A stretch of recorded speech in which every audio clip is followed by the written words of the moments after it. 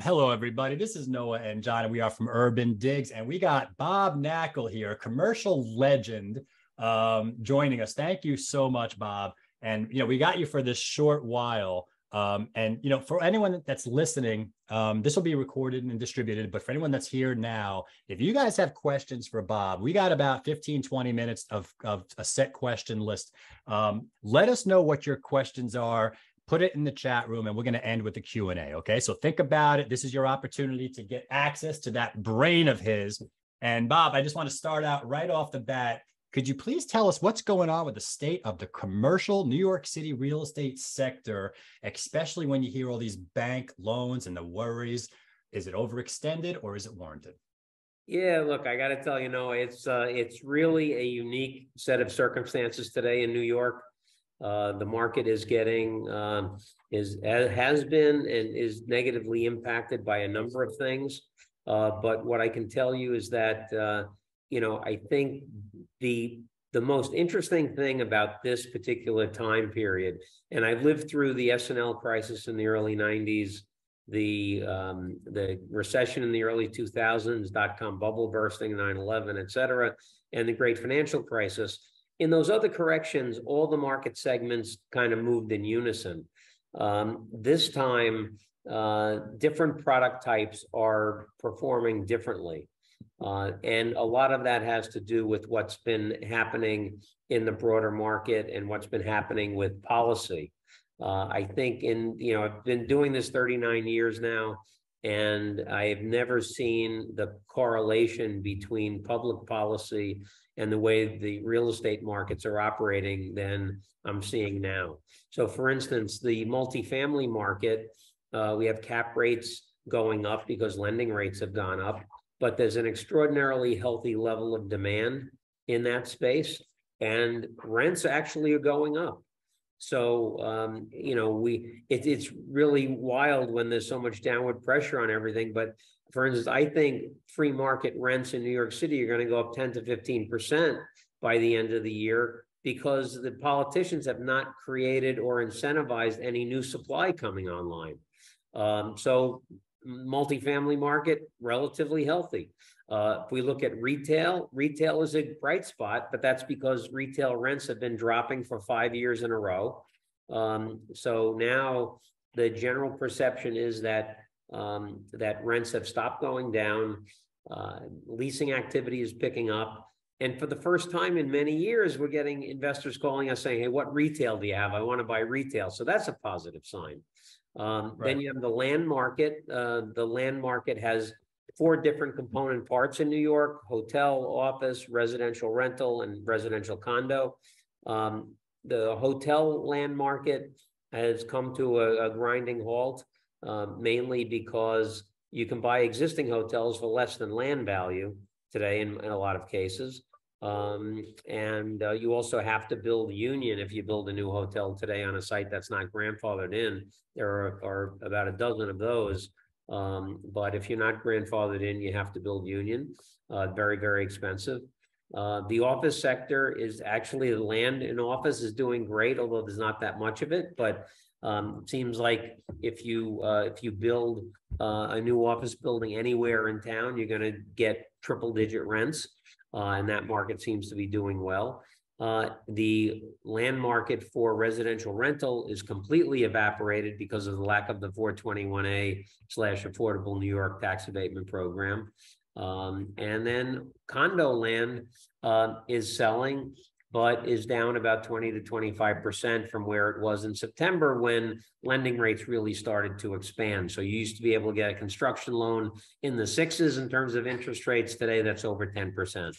So land is interesting, decent level of demand at the newer price point. And then we have the office sector, which we could spend about 2 hours talking about. But I can tell you, new construction Class A office seems to be doing very, very well. The rest of the market is challenged, and I think we have a ways to go before we work our way through and have real clarity with respect to how office is doing. So that's probably the biggest change that I've seen, is that the different product sectors are behaving very differently from each other, and was not the case in the last 3 downturns we had. And the other big change that makes today different than other downturns is that in the S&L crisis in the early 90s, banks went through the foreclosure process, took title to everything, hired brokers exclusively to sell them, and it was great business for us. In the recession in the early 2000s, banks did not want to go through that process of foreclosing, but they hired brokers exclusively to sell debt for them. That was a great thing. Then in the great financial crisis, again, it was a lot of loan sales that occurred. This time around, it seems like the banks are playing everything very close to the vest. Rather than hiring brokers to sell debt, they're going to their customers saying, hey, would you like to buy this debt at a discount? So that is another very tangible difference between today and past cycles. So it's a lot of trying to figure out what the heck is going on and looking at market indicators every day to try to get that sense. Got it. Hi, Bob. This is John here. I just want to follow up on some of the things you said, because it's really interesting. And you even have a post, I think a recent one on LinkedIn, maybe just from a few hours ago, about doing a deal on 39th Street and how complicated that was, and slicing and dicing and trying to make everything fit.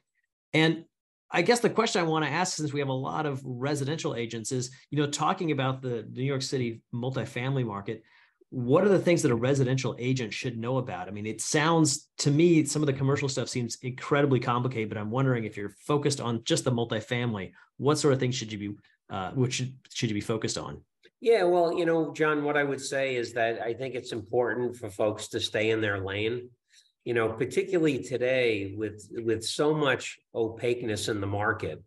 And even people who are focused on one area of specialization are having trouble trying to figure things out. To try to do a transaction that you don't really have a good grasp on is probably not a good use of time today. In fact, if anything, I think that today you want to become a specialist in one particular type of property or one type of transaction or one area, one thing that you can really become an expert in, so that when your client is, facing a challenging time and they need to figure out what to do, you can give them good advice. I think if you're really not an expert in something, it's hard to give good advice, especially today.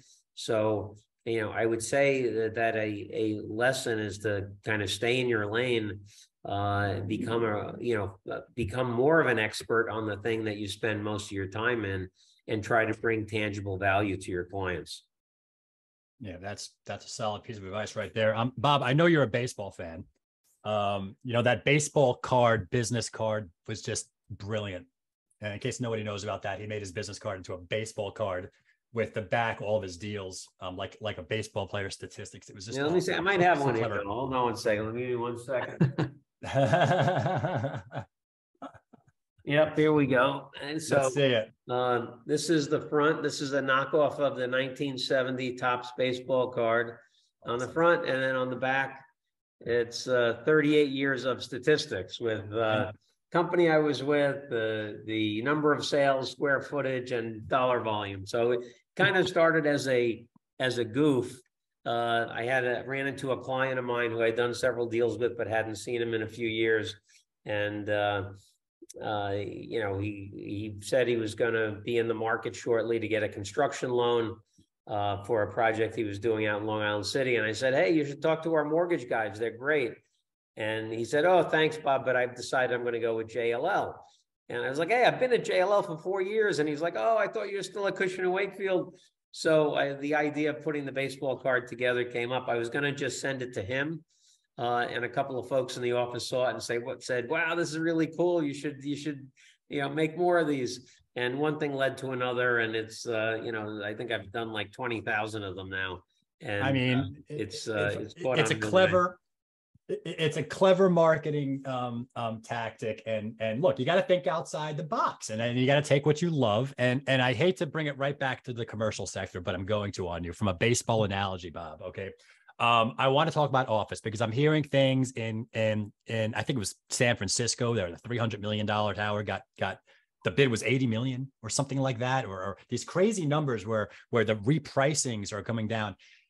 from that perspective, I look at Vornado's stock. It's still at what, $14, $15. I'm wondering if there's another layer to this banking situation for us close at home in New York City. The office market right now, what inning do you think that it's in its down cycle right now? Are we past? Are we like in the 8th and 9th inning here, or are we still neck deep in it? I think it's tough to say. I think that what is really going to be the indicator that the office sector has turned around is when we start to see positive absorption and upward pressure on rents.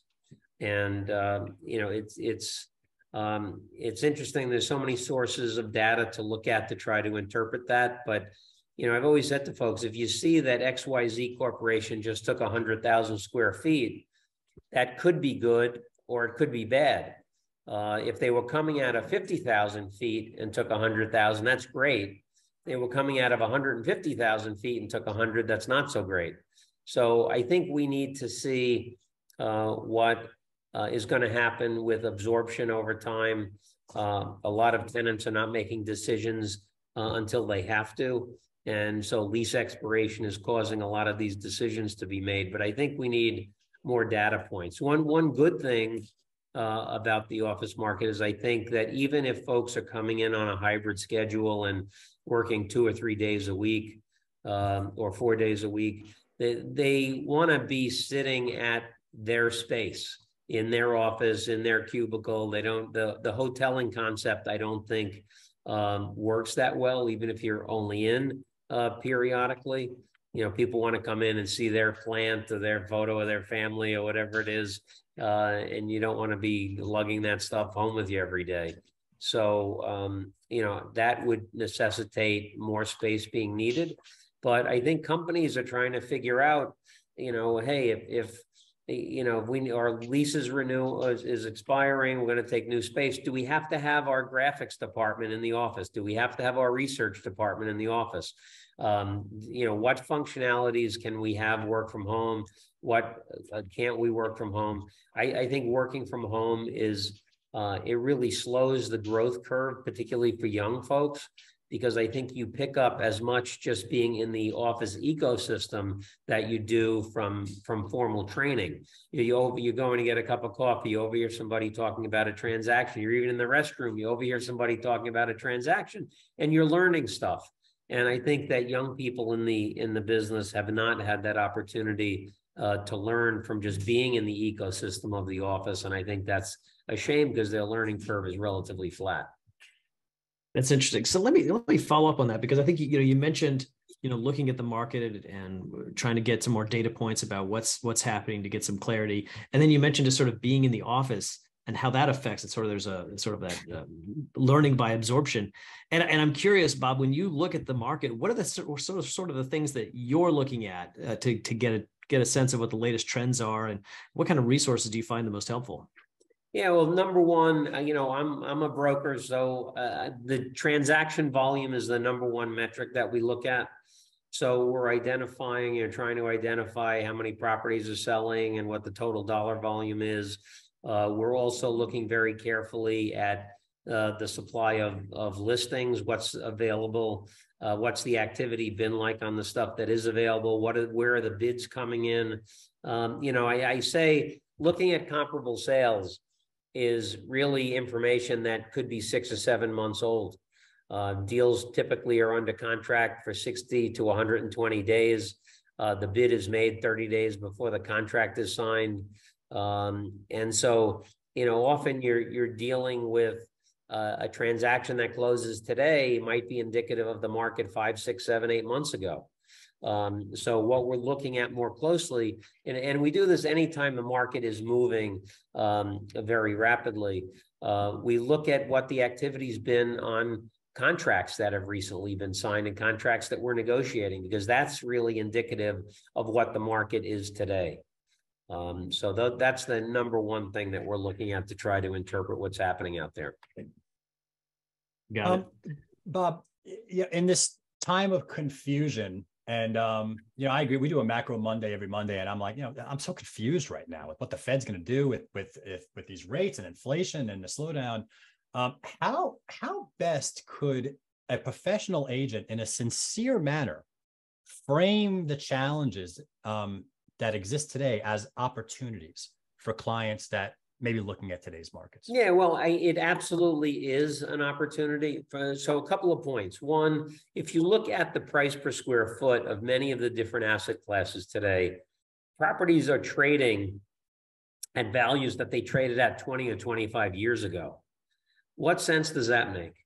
Also, talk to the experienced, notice I said experienced, not older, the experienced investors that have been investing for decades. And they will unanimously tell you the best deals they ever made were deals where they really had to have some intestinal fortitude to pull the trigger on buying, but they bought at a relatively low price. And it was at times like this, where you have to have capital and you have to have guts. But the best deals people made are when they bought at times like we're seeing today. Great. I'd like to open this up to some of the people on here if they have questions for Bob, and throw them in the chat. But before we do that, Bob, I'm just very curious. If you had one piece of advice, I mean, because you have your volume, it starts with a B as in billion. So I'm curious if there's one piece of advice to getting to yes and closing deals. What would that be? Oh gosh, that's another 3-hour conversation. But I think it's really understanding what the client is trying to achieve. That's the number one thing. And why do they want to sell? What are their objectives? And just hard work is a key ingredient. Hard work, stick-to-itiveness, and making sure that you're doing all the very fundamental things to get your transactions done. This business is not rocket science. There's no magic potion or secret sauce to getting it done. It's just hard work, diligence, discipline to keep doing the same mundane things over and over and over again, day after day, week after week, month after month. And if what you're doing is fundamentally sound, just keep at it and things will happen. And look for motivation. If you're representing sellers, which my whole career, I've only represented sellers, I'm always looking for motivation.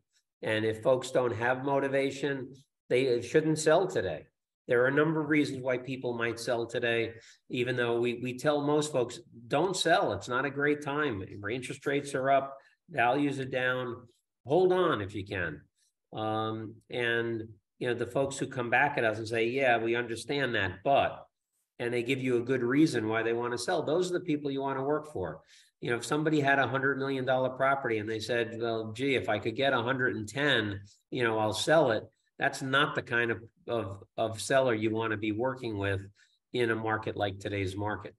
Yeah, Bob, I'm so glad you said that, because you know what? A lot of agents feel that they can't really advise because it might, push a transaction out, and they don't want to delay a transaction. But at the end of the day, this having an image of an advisor and actually servicing as an advisor, you'll get if they're going to sell, they're going to tell you right off bat, yeah, that's great, but we need to sell, and here's why. Perfect. You did your thing. It's not gonna... I tell agents, young agents, I say, pretend the client's your mom or dad. What would you tell them? And sometimes the best advice is not to sell. And most of the time, owners are really surprised when you say that to them. But they will appreciate it because you're putting their best interest first. And you know what? Almost every time I've told the client not to sell now, they've come back to me a year later, 5 years later, 10 years later, and said, you know what, Bob, I really appreciate you gave me that advice. You were right. Shouldn't have sold at that time. Now I'm ready to go. Come on, send me an agreement. Let's get it sold. Yeah, this is a lifelong relationship business. It's a marathon, not a sprint. Don't do things to try to. Yes, we all need to make money, need to pay bills, etc. But if you try to take shortcuts or try to make the deal today versus doing what's right, the client's going to know it, and you're going to make mistakes probably, and mistakes that you shouldn't make. Think of it as a marathon, not a sprint. Yeah, great. We're winding down here. I got a question from Joe. I just want to hit you before we leave in the last few minutes here. And if you got any other questions, guys, you got a few minutes now, 2-minute warning. Post them now in the chat. Otherwise, forever hold your peace here.